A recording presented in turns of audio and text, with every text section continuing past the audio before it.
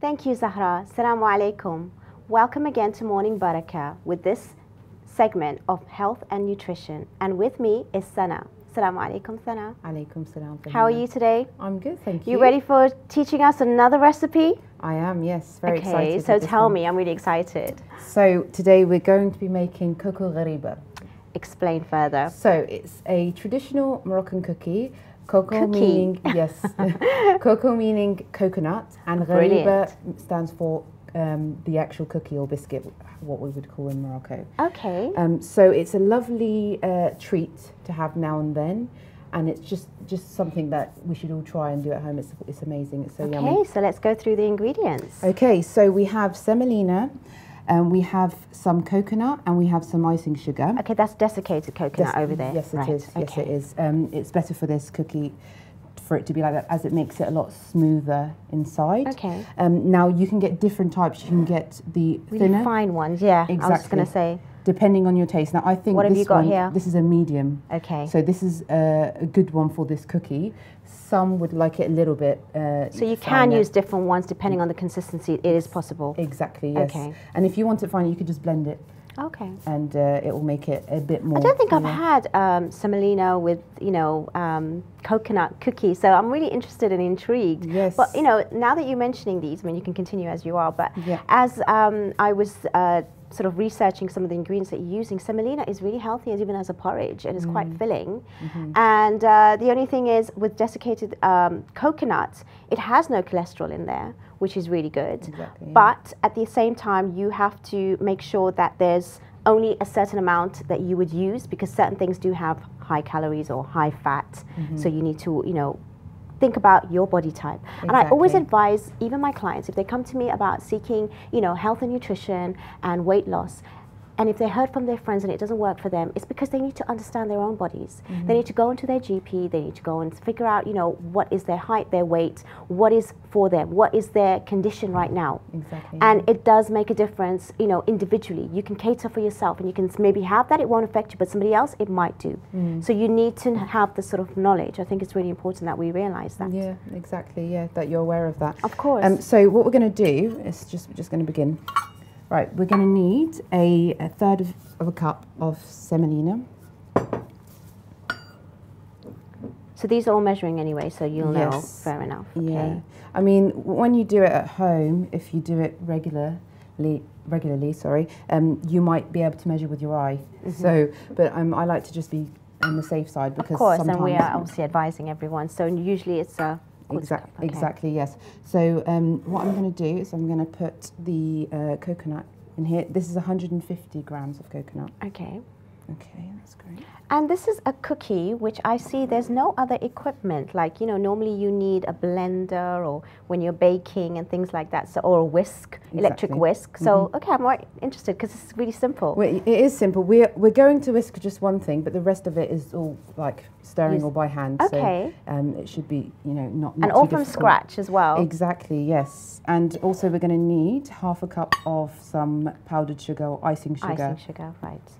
This is a key ingredient of the actual cookie. Really is. I know it's sugary, but it's, again, now and then. You're not going to have this all the time. Okay. And obviously this is like, how many cookies would you say you would make from this? This would make about 10 to 12. Okay, so it's going to be obviously divided. It's not the whole amount. So yeah, as an extra treat, like you said, once a week, there's no reason why we cannot indulge every now and again. Exactly, yeah. So we're going to mix that all up. What we also need to add in there is about a pinch of salt, just to kind of balance the sweetness. It's funny you saying that even about salt, because it's been narrated that our Prophet, peace be upon him, and his family even said to Imam Ali alayhi salam to start your food with salt and end it with salt. Exactly. Because it actually, gets rid of a lot of, the sort of things that will happen to you that is bad for your health, and salt sort of like kills that in a way. Exactly. So, even though it's obviously too much of anything or too little of something, but to have a little bit of salt is something that even is known to be quite beneficial for you. Exactly, yeah. So what I'm going to do now is I'm just going to take one egg. Now, it depends. You can put it in the bowl itself or you can whisk it separately.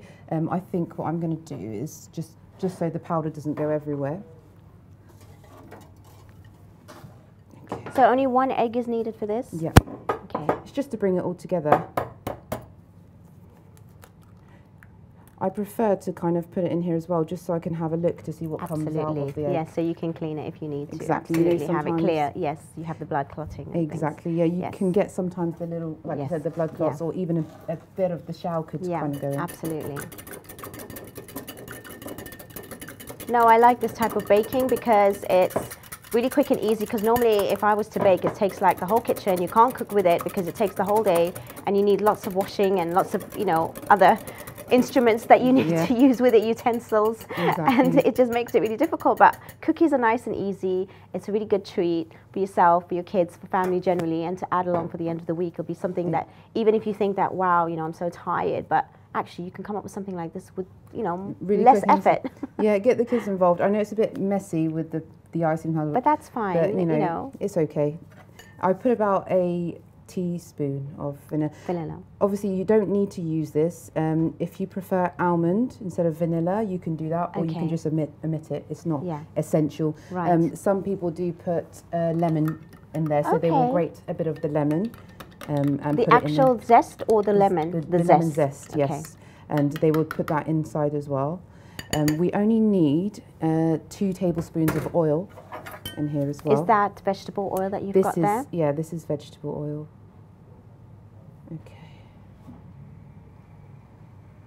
Okay. Well, that's why we've also decided to have this health and nutrition in a very short, small segment to make it, you know, really easy for our audience and for people that are busy, and a lot of us do work nowadays, and to come home and still have these healthy, nutritional and cheat day meals that makes it look like as if, oh wow, you've cooked, you've baked, and you've done everything, and it literally takes only about 10 minutes. Yes, which is amazing, right? Exactly, yeah. And not forgetting, almost forget the baking powder. Yes, we just need about for it to rise. Yeah, a teaspoon of that. Okay. And there. I mean, normally I know with baking as well, you would sieve some ingredients, like even you've got the semolina, that can come in different, like really coarse, really fine. Yes. I forgot to ask you about that. Yes, I use fine. Okay. Just because I think it makes the cookie a lot smoother. All right. Again, experiment, see. What you try it with fine, try it with a coarser one, see which one you prefer. Right, so what we're going to do now is we're just going to pour this in here. Mix the wet with the dry ingredients. Yes. And then you whisk that together? You can whisk it. I like to do it by hand, so I will just do a little bit with the whisk, and then just because I think I can really kind of get all the ingredients mixed together. All right, so I'm just going to... Wow, okay. So it becomes like a sticky dough? It does, a crumbly sticky dough, but the key thing to this is that after we've mixed it, is that we should refrigerate it for about 30 minutes. Okay, so this is something that you could do overnight, or you need a bit of time while the rest is cooking, and then prepare it in that way. Exactly. So as you can see, like as I'm mixing it, I can see the consistency of it. It's starting to get a bit more come together. Exactly. It's so simple and so easy. It is very simple. I cannot believe I'm making cookies and looking at it this way. And it's actually ingredients that you wouldn't normally have, because we always think of the chocolate chip cookies. So it's like something slightly different, because not everyone has that same sort of taste. You know, we think everyone likes sweets and chocolates, but it's not necessarily. We want something different. Exactly, yes. And once you've kind of got it together, you can simply wrap it up with a cling film, put it in the fridge for about half an hour. Obviously, we're going to just show you right now because we don't have that time to do it, but I'm just going to go and get the baking tray that we'll be using. So you oil this? I will put just dip the brush in there, very minimal amount. You don't need, as you can tell, even the cookie itself. Yes, it's quite moist. Yeah, it doesn't need a lot of oil anything. or anything. Okay. Okay. Now this is actually the fun bit. Okay. We're going to... Right, so just move this to the side. So that has been set now for half an hour in the fridge. Okay, so it's going to be quite cold. And hopefully that will make it slightly harder and hopefully hold it together. Yes, exactly. That's the aim, so that it doesn't crumble. Right. In this bowl here, I have orange blossom water. Okay. So I could smell something really strong. Wow. You can have a smell. Okay, oh my God, that's amazing. Really, beautiful. So how do you use that in the ingredients? So how I'm going to use it is simple. I'm going to dip hands in there. Okay. I'm going to show you now. Let me just make sure. Dip both hands in. Get a great amount of the orange blossom water on your hands. And you can get them anywhere? You can get it anywhere. Most Middle Eastern stores have it. I mean, I've never ever known to. Oh my gosh, I've never used that ingredient before, and the smell's amazing. It's amazing. Yes, it's a wonderful smell. We use a lot of this in Morocco, and the difference between the rose water and the orange blossom water, we call the rose water the Maiwarid, and the orange blossom we call it Mai Zahra. So not everyone uses it, but we do in Morocco a lot for a lot of our cookies. The baking. Okay. Yes. Yeah, because I know rose water is quite common. So and it will stay there. The fragrance is so amazing. So this is the amount of the size you would normally. Yeah, like the size of a kind of a walnut. Sorry. Okay. About that. That's perfect. Okay. But then also what we will do. Oh, you're going to coat it, sugar coat it. Lovely. Very. It depends. You don't need to do too much, but just make sure the whole thing is covered, and then just slowly. Will it expand a bit? It will, and when it bakes, it will start to kind of break, and it will have that beautiful kind of look to it. And then you would just put it there, and then you'd just do the same for the rest of it. Right. And once you've done it all, you would leave it in the oven at 180 degrees for 10 minutes. Oh, so it doesn't even take that long? No, 10 minutes. And what you'll find is some of the cookie, when it comes out, it might start to break and fold. It's fine. Take it out. What you will do is just gently push it back into shape. While it's hot? Whilst it's hot, and leave it. It will dry, and then it will harden. Okay. And that's it, really. Do we have a finished product here for us to taste, and hopefully I can have a real, indulgence on that? Exactly. Let me just go and bring that. Right, here we go. Oh, wow. So this was something that looks absolutely amazing. We had made earlier. So the colour doesn't really change so much because some of the cookies will go a lot darker. Exactly, yes. Okay, so this remains as quite light and bright. Yes.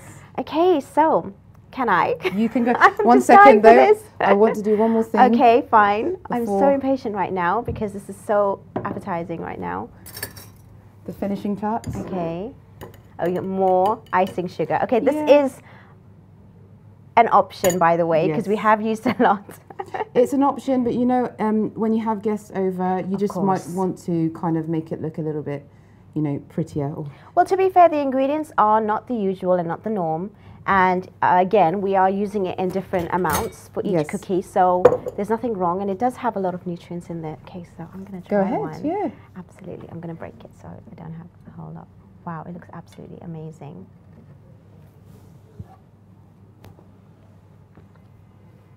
That is delicious. Absolutely delicious. And it's really soft, actually. I didn't realize. It is. It's really soft inside. It kind of melts in your mouth a bit. Yeah. Because normally cookies are really hard. Exactly, yeah. It looks like it's hard, but when you bite it, it has this soft, this is absolutely delicious. Texture, yeah.